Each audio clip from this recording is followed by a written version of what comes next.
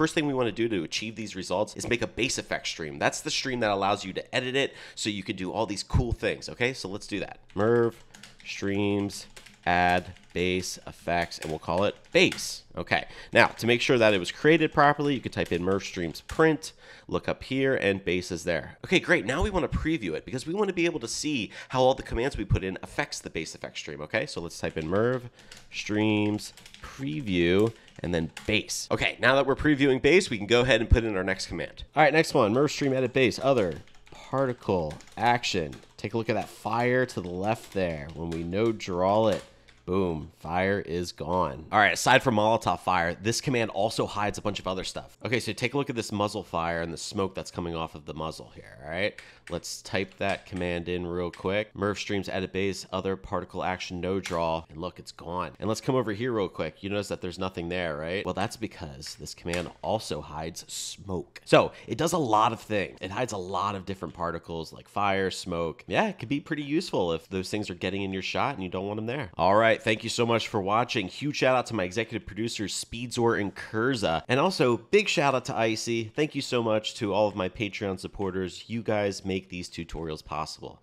All right, I'll see you in the next tutorial.